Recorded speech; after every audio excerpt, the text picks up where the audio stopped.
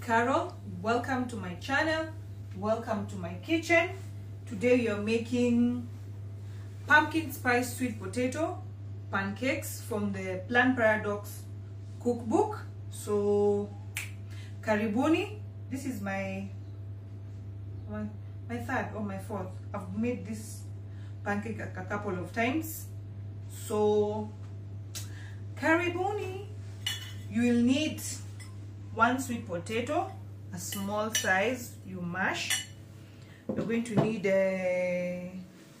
2 tablespoons of unsweetened coconut milk, 2 eggs.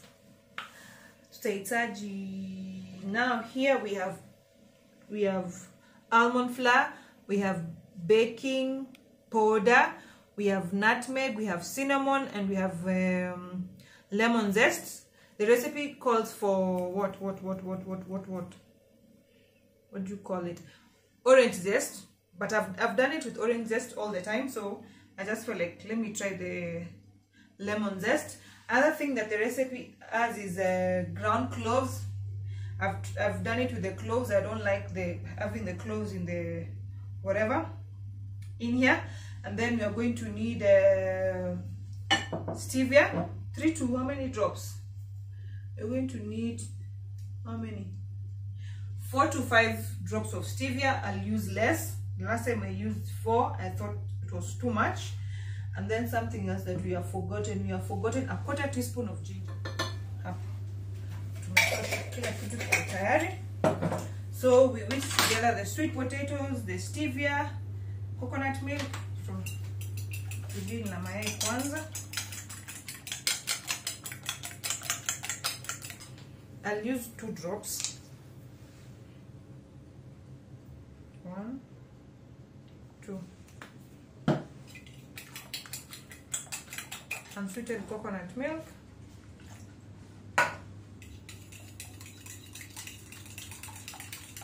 Then our sweet potatoes.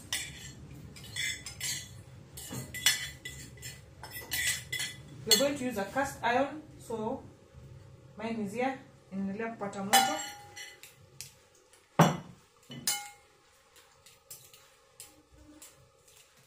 There's a time I blended this mixture where everything was falling apart. Everything was falling apart. You'll see when we come here to the pan. Hapa itakarata develop kiasi. So I learned my lesson. I'd rather mash. That day that I blended, hakuna kitu ilikuwa inashikana. Then we put in the rest.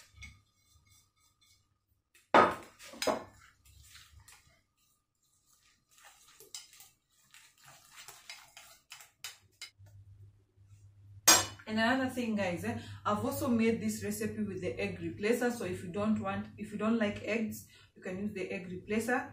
So that's not an issue. Then from there, wajiko. You have butter. You can use butter. You can use avocado oil.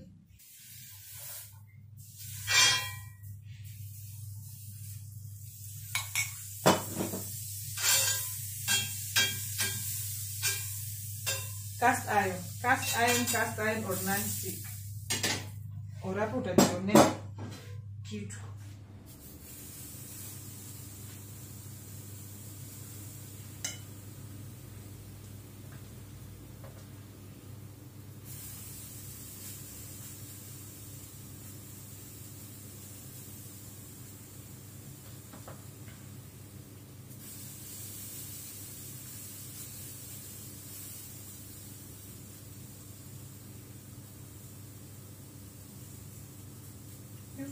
Alafu unazipatia time. Pole tu.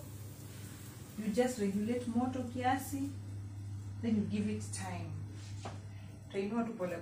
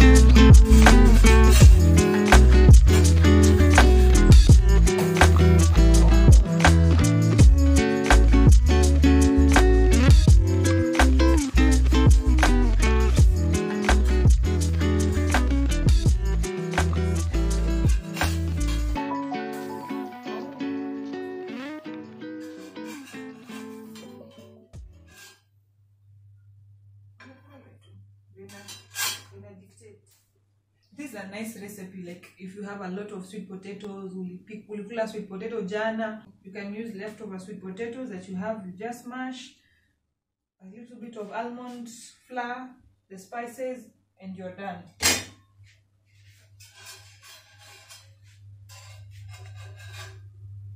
Yes.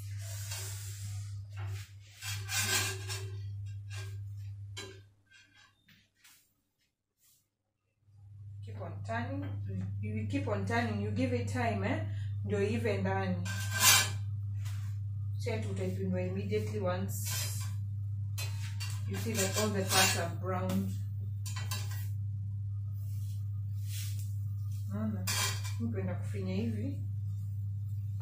I don't like them soggy. See? So hizi ndio mimi sipendi.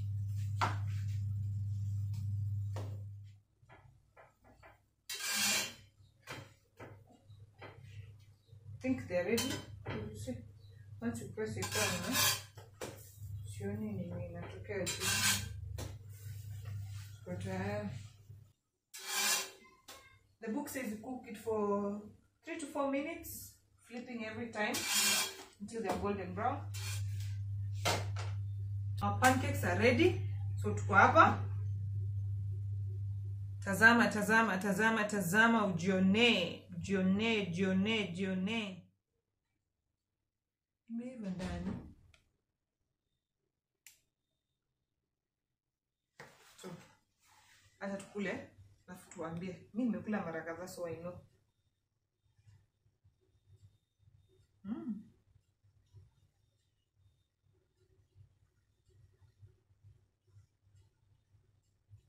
That's nice.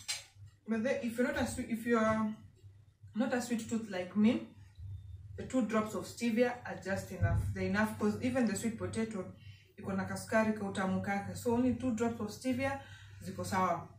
So hapo hapo. Don't forget, guys, this is a pumpkin spice sweet potato pancakes from the Plant Paradox Cookbook by Dr. Gundry.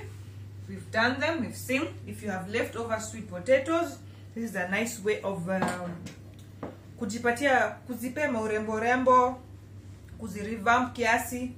But yes, umemake vitu kalikali, vitu tamu. So there is the video. So don't forget to subscribe to my channel. Don't forget to like, to share, and let's connect on Instagram at _karomwelu. See you next time on the next video. When you try out the recipes, kindly guys send the photos or tag me on my IG page. Bye bye. See you next time.